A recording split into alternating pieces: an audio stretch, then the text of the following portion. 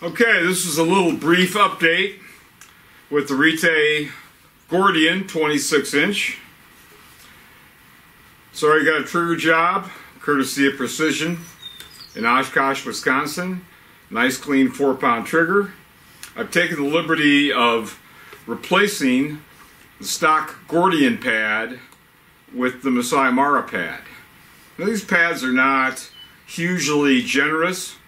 We're talking about, I don't know, maybe 5/8 of an inch thick. So it's not a typical 1-inch pad. So we just don't have a lot of distance to work with. But let me see if there's any improvement, because I think the Masai Mara pad is more comfortable.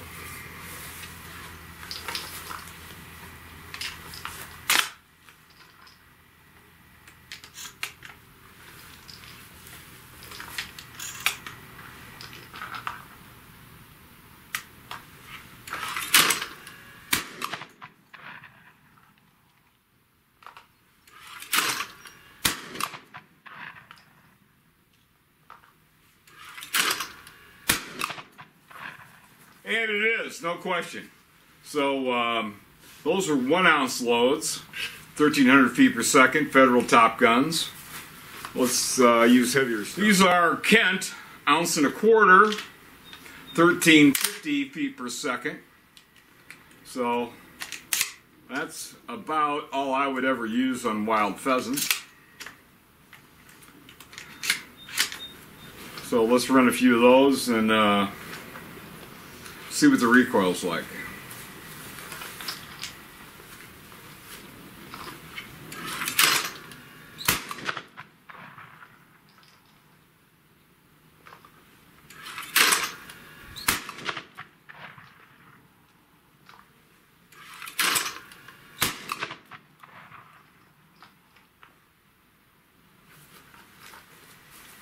It's not bad at all, really.